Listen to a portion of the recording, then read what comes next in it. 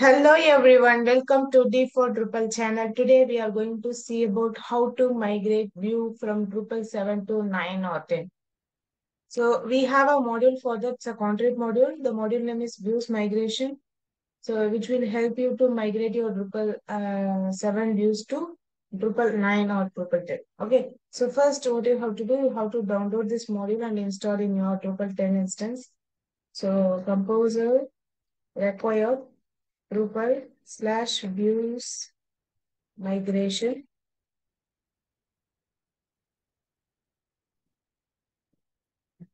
Once the module is downloaded, now go to the extend and install the module.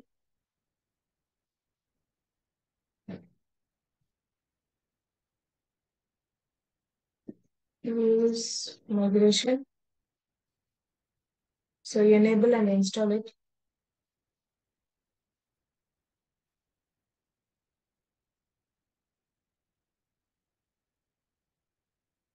Now the module is installed. Once the module is installed, you will be able to see there is a menu called migration under structure. Just click on it.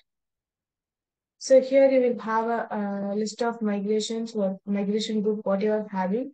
So before that, you need to configure your database for your migration. So for that, you have to open your setting.php. In setting.php, you just need to add an array as like how you are doing for default database. You have to add for migration. So this is my migration database and this is my Drupal 7 database name, and to authenticate username, password, and the host name, port number, all you have to configure. And this should be reachable from this server. Okay. So once you configured all those, when you go to this page and click on this migration,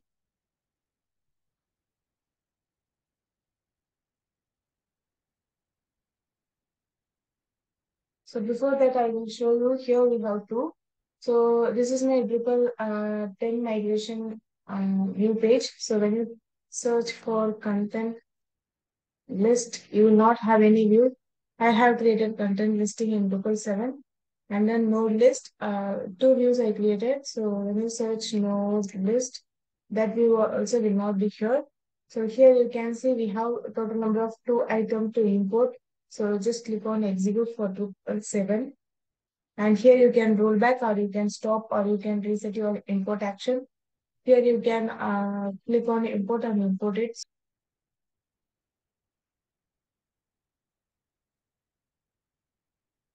So once that is done, you can see process two item to completed and nothing failed. So now go and refresh here. So here you can see the content listing is created and node listing is created. Okay. So whatever you created in Drupal 7 you all will be migrated in your Drupal 10 with the help of the use migration module. And that's it about today's video. If you like the video, please share, like, and subscribe to my channel. Thank you. Bye.